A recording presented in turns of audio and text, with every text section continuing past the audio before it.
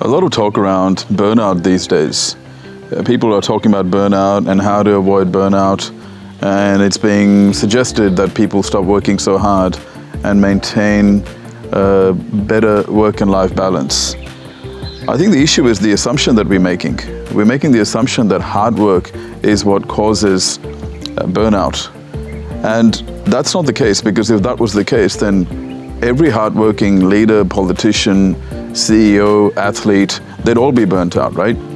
So hard work is not what causes burnout, and we really need to talk about the reasons why burnout happens. One of the primary reasons for burnout is the fact that people are engaged in careers and occupations that are not in line with their values, and therefore they're not inspired by the work that they do.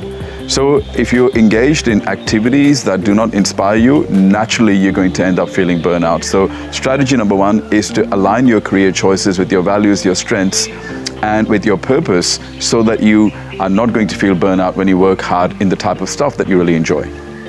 The second reason why people end up feeling burnout is because there isn't sufficient variety in the work that they do. Doing the same work over and over again can lead to extreme boredom, which then can result in feelings of burnout.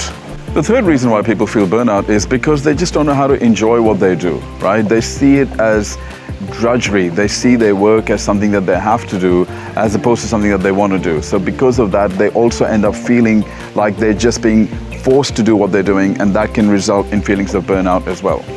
And the fourth reason why people end up feeling burnt out is because they have no gratitude for the world that we live in. They're focused on what is wrong with their world, as opposed to being focused on what is right. So feelings of gratitude can also minimize the feeling of burnout, because when you start to realize that the fact that you have employment, the fact that you're able to generate an income, the fact that you live in an abundant world where there's so many opportunities, unprecedented opportunities, can also create a sense of gratitude and can diminish the feelings of burnout.